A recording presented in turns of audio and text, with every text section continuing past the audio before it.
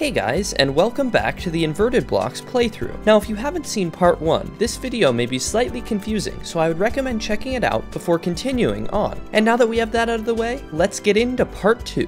When we last left off, I had just used the Hellwing bow to slay the Wall of Flesh, plunging my world into hard mode. Not wanting to be overpowered by the new, more dangerous enemies that were lurking in my world, I quickly made my way towards the old corruption to smash some demon altars. Once I felt that I had broken enough altars, I made my way back to base and began searching for the new ores. However, as I descended into the caverns, I quickly realized that the hard mode ores were unable to spawn in the blocks that my world was primarily made up of. So, it looked like I would have to resort to plan B, fishing. Now, a fun fact about fishing: in order to catch your first fish, it actually helps a lot to have a fishing pole. So, the first thing that I set off to do was obtain my very own pole. Terraria has a lot of different options when it comes to fishing poles, but the one that I set my sights on was the fiberglass rod. After a bunch of jungle caving and a good bit of time, I managed to locate an ivy chest with the exact item I was looking for. With my new rod in hand, I set out to collect some bait before heading over to the new surface hollow, where I decided to set up shop and begin fishing. After catching enough fish to feed an entire village, I decided to open up all of the crates that I had gotten to see if I had enough ore for a set of armor. Inside the crates, I found a large collection of useful potions, more bait for future fishing, and a good bit of hard mode ore. However, although I had enough to craft a mithril anvil and titanium forge, I did not get enough bars to make myself a full set of armor. Deciding to take a break from fishing, I set my sights on the Sky Fracture, a nice early hard mode magic weapon that would be very effective against the mech bosses. In order to craft the Sky Fracture, I would need to get my hands on a couple of light shards which drop from light mummies found in hollow deserts. And seeing as my crazy inverted world didn't really have any of those, I decided to make my own by purifying some hardened ebon sand that I had been collecting all around the world, and then placing some hollowed grass to seed the spread. While waiting for the hollowed grass to spread, I did some more fishing to finish my titanium armor set. I also took a trip to the jungle with the intention of finding a nature's gift so that I could craft a mana flower for automatic mana potion consumption. Once I was done with these tasks, I returned to my fishing spot,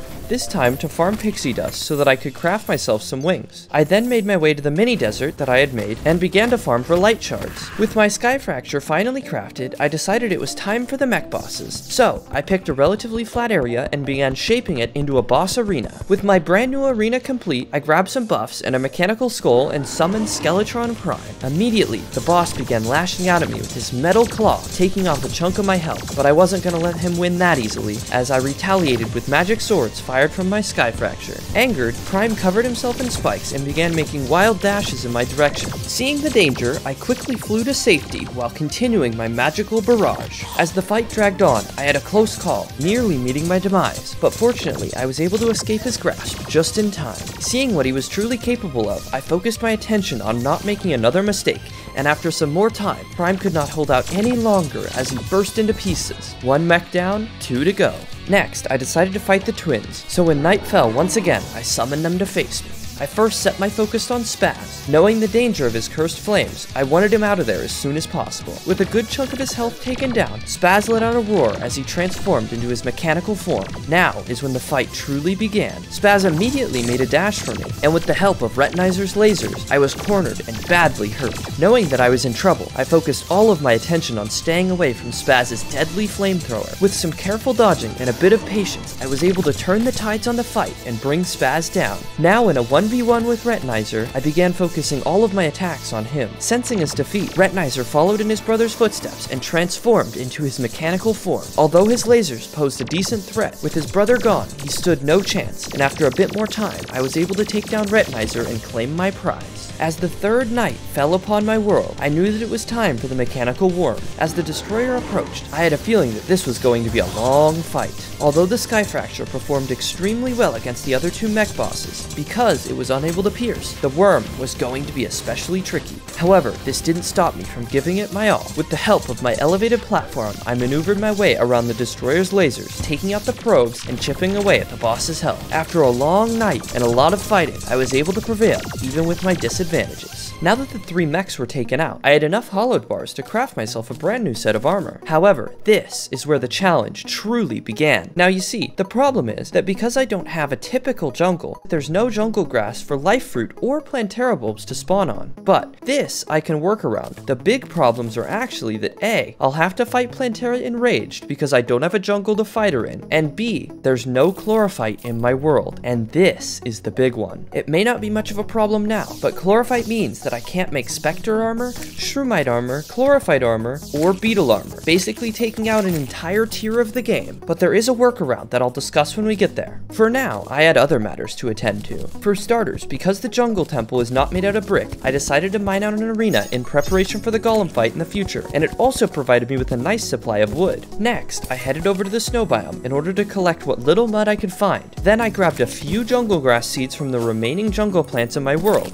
and with these 2 items collected, I was able to make up a small jungle platform to allow both life fruit and Plantera bulbs to spawn. Because Plantera would be enraged when I fought her, I decided to create a rail track in order to more easily fight her. The rail track would provide me with a fast path to the surface and an easy way to circle her much faster in enraged form. While preparing for the fight, I got lucky and a bulb spawned. Not sure if my rail strategy would even work, I broke the bulb and mounted my mechanical cart, quickly making my way to the surface, making sure not to leave the plant too far behind. I approached my minecart arena, and as the plant got into position, I set out some rain clouds and got to fighting. The continuous barrage from my rainbow rod brought the plant's health down towards half, and I began to worry if I would be able to survive her more dangerous second phase. As she burst off her outer lair, I knew that there was nothing I could do but hope. By some miracle, I was able to slip past almost all of the enraged plant's attacks as I took out the majority of her vines. With the threat mostly gone, I continued my attack, and after a good bit of time, I was able to prevail, claiming the plant's loot. Now that Plantera was out of the way, I was able to fight Golem, but before the fight, I wanted to get my hands on some better firepower. To do so,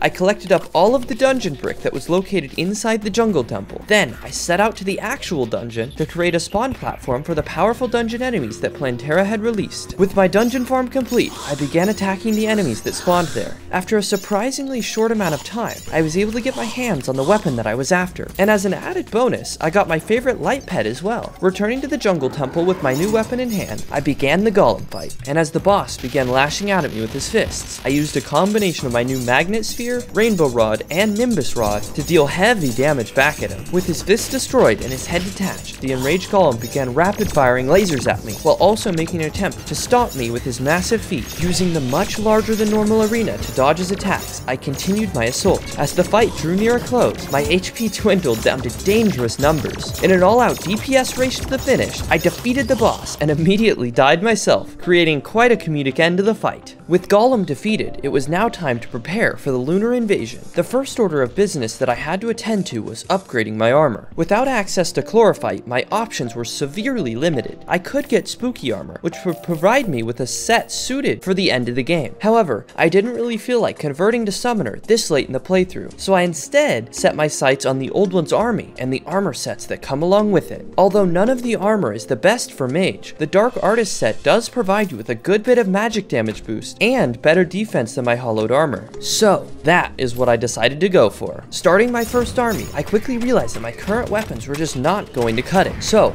I set out to find a Martian probe in hopes of finding a charged blaster cannon. Throughout the Martian attack, I quickly realized just how bad my gear actually was. But with some persistence and quite a few deaths, I managed to get my hands on a charged blaster cannon near the end of the assault. Not wanting to give me a break, a solar eclipse had started during the invasion. So as soon as I drove the Martians away, a mob of angry eclipse monsters began an attack on them. The eclipse was a bit of a blessing in disguise though, because after it was all over, I managed to get a few nice items as a reward. With my new weapons, I returned to my Eternia crystal and began another assault. This time, I was much better equipped and was able to make it pretty far. However, I was still not able to finish the event. After spending some more time farming, I managed to save up enough coins to purchase a tier 3 Flameburst staff, which greatly helped in my farming endeavors. Although still unable to defeat Betsy, I was at least able to reach her, which allowed me to get 40 coins from every event. Finally able to do some decent farming, I grinded through a few more in order to get enough coins for a full set of Dark Artist armor. With the armor out of the way, I now just wanted to upgrade my weapon before taking on the lunatic cultist. I decided that the Razor Pine would be a good option, so after crafting a naughty present, I started the Frost Rune. Now, the Frost Rune went just about as you would expect. I died a lot, but fortunately,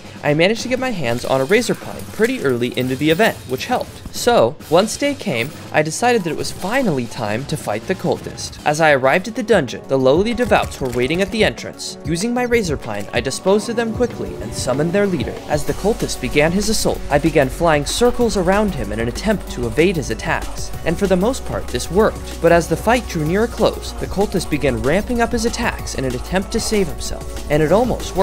But fortunately for me, I was able to just barely defeat him with only a fraction of my health remaining. Now that the cultist was gone, the lunar invasion began in full force. The first pillar that I set my sights on was Nebula, so that once I had defeated it, I could craft myself some better weapons for the rest of the pillar attacks. After a long and tedious process of clearing out the Nebula enemies, I was finally able to lower the pillar's shield and take it down. Using my new fragments, I crafted up the 2 Nebula weapons and decided that it was finally time to take down Betsy so that I could use my flame burst tower outside of the Old One's Army event. Unfortunately, I learned the hard way that the lunar pillars can still spawn enemies even during the event, so after an untimely death, I quickly disposed of the Stardust pillar before once again summoning the Dungeon Defender's assault. This time, I did much better and was able to prevail. Finally, I was done with that dang event. Using my now available Flame Burst towers, I slowly defeated the solar pillar, knowing that there was only 1 pillar left. Before taking it on, I built myself a long sky bridge in preparation for the lunar boss. Now that I felt ready, I headed over to the Vortex pillar and took it down. With all 4 of them defeated, impending doom approached. As the Lord of the Moon arrived, I mounted my unicorn for some extra speed.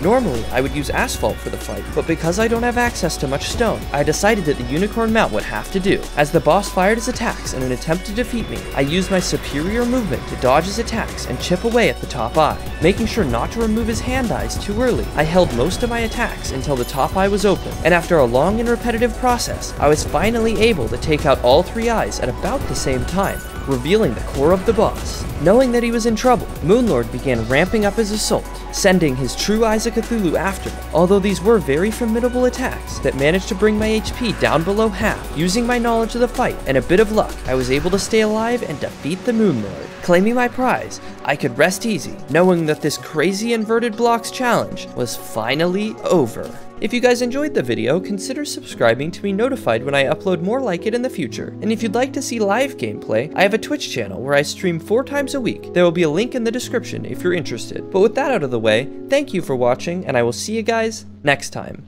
Thank you to Beav Notice Me Senpai and all of my other Patreons for helping make this video possible.